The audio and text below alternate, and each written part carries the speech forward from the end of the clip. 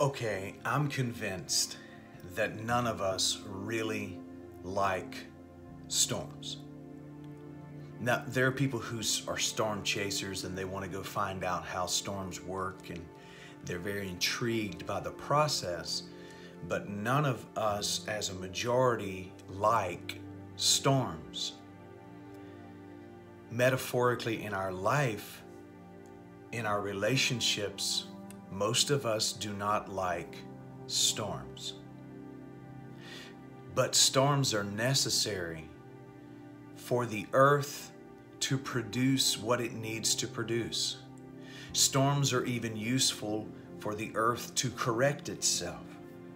Some of what we're experiencing with climate change now and the storms that have existed and persisted and have been created are the result of the earth working toward correcting itself. But storms still suck. Literally, some of them literally do. Tornadoes, hurricanes. But they are always the sign of a new day, ironically.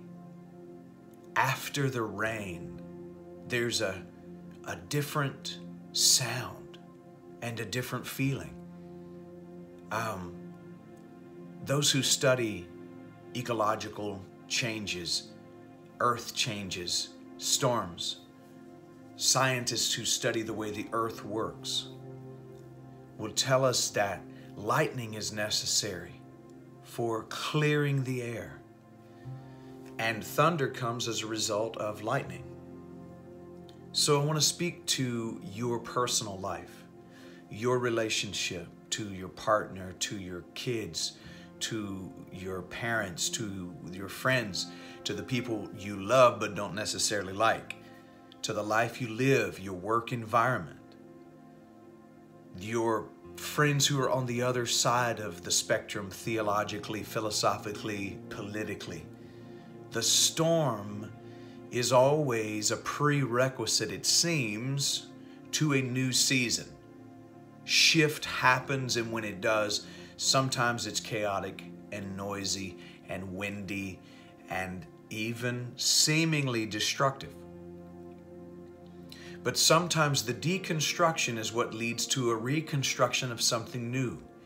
If you were to walk into a delivery room and not know that the sounds you hear and the smells you smell and the things you see are necessary for new life, you would think that it's destructive and it's evil, and you would perceive it to be something terrible if you didn't realize that that was the prerequisite, the requirement, the necessity for a new life to come into existence. The same is true for the storms in your life. We find a story in the Gospels where Jesus speaks peace to a storm, but we notice that he doesn't speak peace to every storm. And so I wondered about this concept and this idea, and maybe we can throw this around in this video. What if not every storm is necessary, and the storms that are not necessary you can speak peace to and you can cause a calm to come into immediate effect? But what if the storm is necessary? So I would say to you, in your life, in your arguments, in your discussions, we won't call them fights with your partners, we'll call them close, intense moments of fellowship. In those things that develop in your life, those seemingly storms, maybe it is incumbent on us to investigate and to determine whether it's necessary or not. And if it's not necessary, can I speak peace to it and instantly see peace be still? And if peace is not being still, then maybe the storm is necessary. I say this to you because a lot of times those who especially believe that prayer changes things and you don't see the thing change, you can become extremely frustrated with the fact that it didn't change. Let me say, not everything is instant. We are a microwave-driven society. We are instant broadband, fast internet access. We want access. We want to be able to Google it and know what it is now.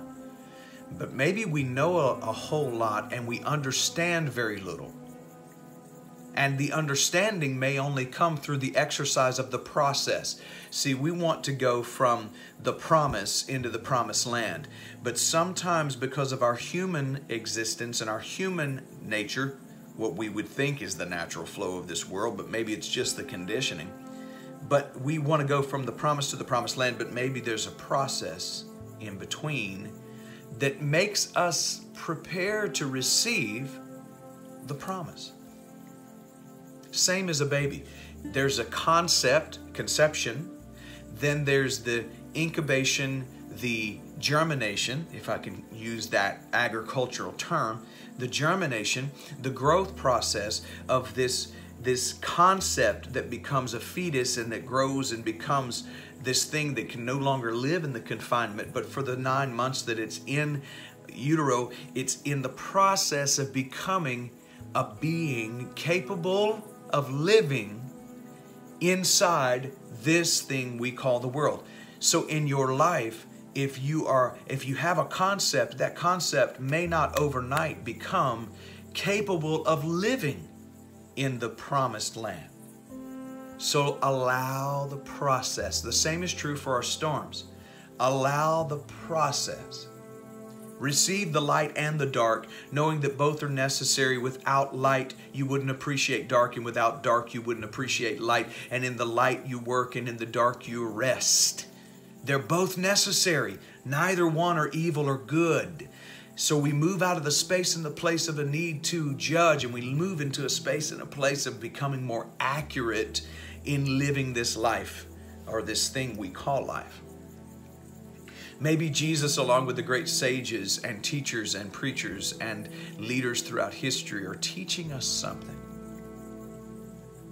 when they tell us that all things are possible, and when they tell us to live a life that's peaceful, and when we're shared with us the truths that are powerful to bring about peace in allowing, let go. The Beatles may have very well sung the most spiritual song of our time when they said, "Let it be." There will be an answer.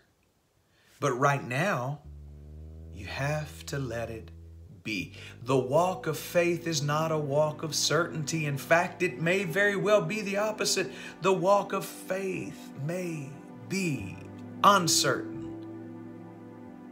And maybe that's what faith really is. The strength to live fully through the certain and the uncertain.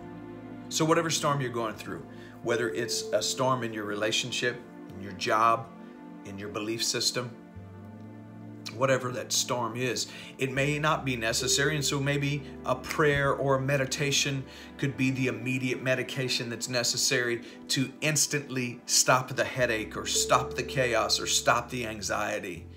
But if the storm is necessary to clear the air, to make it more easy to breathe. See, the cure from your dis-ease may not be immediate ease. It may require a process. When you break a leg, you break an arm, sometimes you need physical therapy, healing to get dexterity back. But you will recover. And in the process of recovering, you might possibly uncover another part of yourself. Unless the egg is broken, the bird never uses its wings, and it doesn't know it can fly. In the confined space, there's a defining space. So in your life, the storm that's not necessary, when you speak peace to it, when you pray about it, boom, it may happen. But the storms that are necessary will remain until they've done the job they came to do. So welcome the stranger. Even the stranger you dislike, welcome the stranger into your life.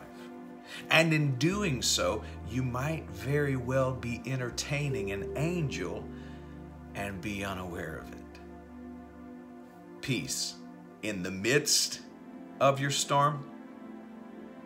in the process of your storm, and peace from your storm.